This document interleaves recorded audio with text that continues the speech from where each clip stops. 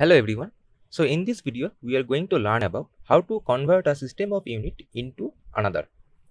So this is based on the fact that the magnitude of a physical quantity remains same whatever system of unit is used for measurement. So we know that magnitude of a physical quantity is equals to product of numerical value times unit. That is Q is equals to N times U and it is constant. So Nu is constant. So if Nu is constant, then we can write N1 U1 is equals to N2 U2.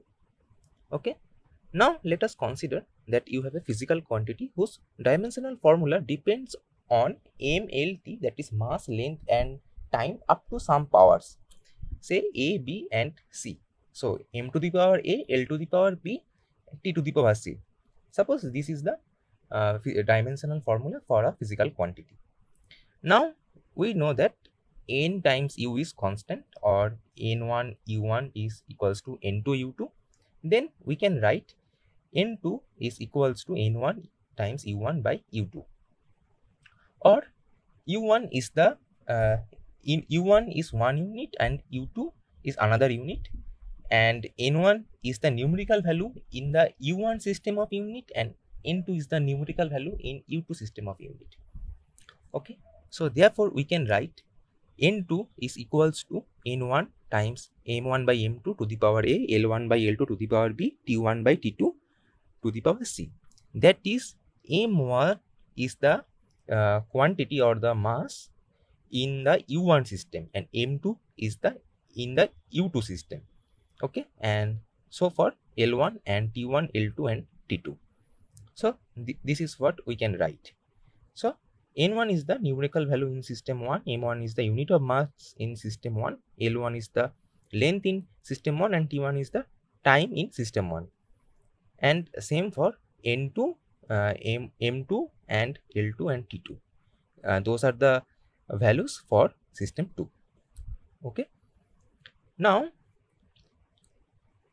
let's convert Newton into dyne. So this is our first conversion. Okay, and for this we are going to use the dimensional formula for the force, as we know that Newton is the unit of force in SI unit and dyne in CGS unit. So we know that the dimensional formula for the force is ml T to the power minus 2. Okay, so we can write that 1 Newton must be equal to 1 kg times 1 meter 1 second to the power minus 2. That is, as you can see, that ml T to the power minus 2. This is the dimensional formula. So m is the mass in the m case, or okay, say let's consider m case unit. So m is the mass in m case unit, so whose units is kg. So I wrote 1 kg. L is the length, so I wrote 1 meter, and second is same for in all system of units, that is MKS, SI or CGS or FPS. So T is 1 second to the power minus 2. Similarly, we can write 1 dyne is equals to 1 gram 1 centimeter 1 second to the power minus 2. So M is 1 gram, L is 1 centimeter and T is 1 second. Now if you divide Newton 1 Newton by 1 dyne, then you can write the corresponding quantities with the division sign, that is 1 kg, 1 by 1 gram, 1 meter by 1 centimeter and 1 second by 1 second to the power minus 2. Now second will cancel. That is, you are dividing two same quantities, then it must be dimensionless. Okay, that's why we can cancel these 2 seconds, 1 second by 1 second. This is a dimensionless quantity. Actually you can't cancel.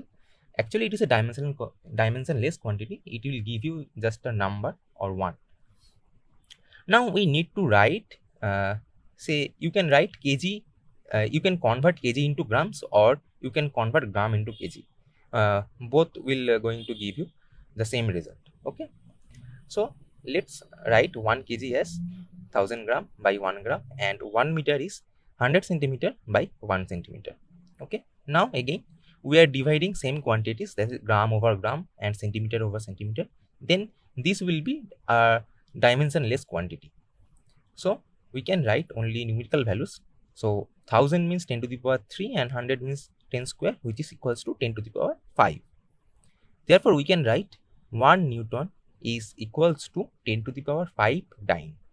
So this is the conversion of one system of unit, that is MK system to MKS to CGS. Okay, so this is for force. Now let's see another example. So let's convert 1 joule into 1 arc.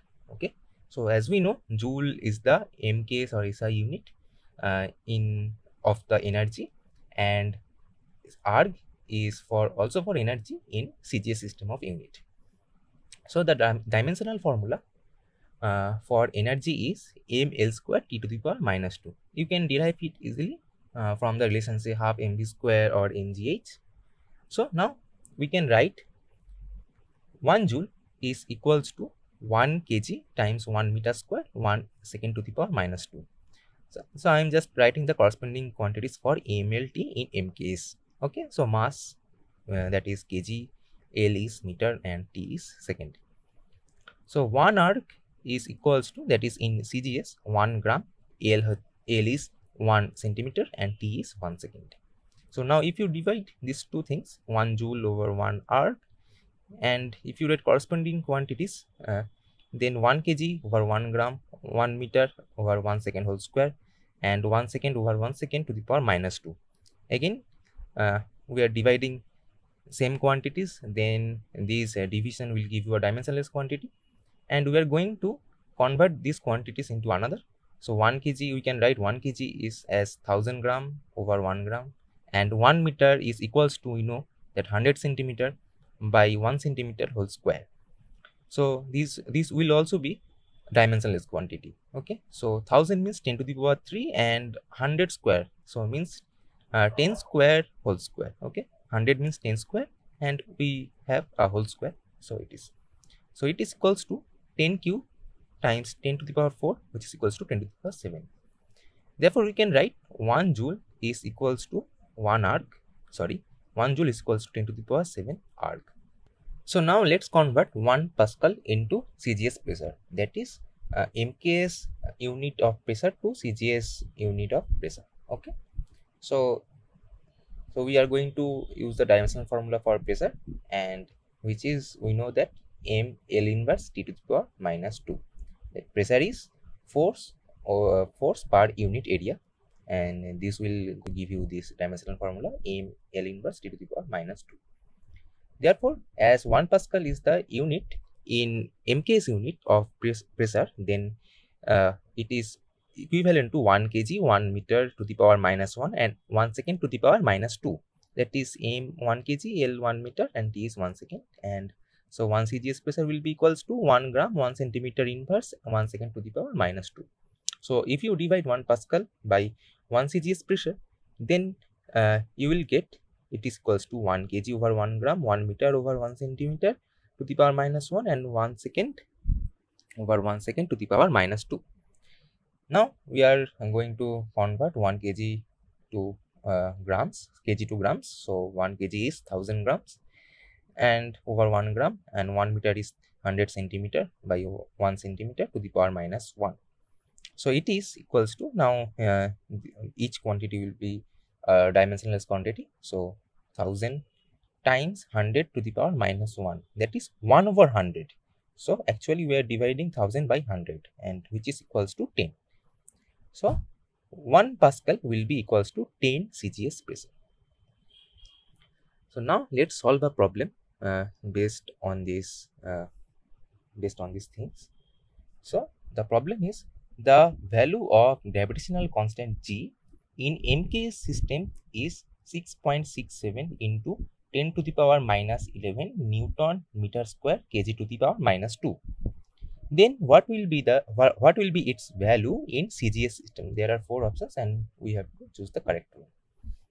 So it is given that G is equals to 6.67 10 to the power minus 11 Newton meter square kg to the power minus 2.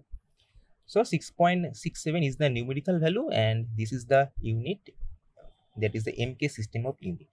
Okay, so we need to find the numerical value in CGS system of unit, as we are going to convert this MK system into CGS system. Okay, now we know that n numerical value times the system of unit is equals to constant.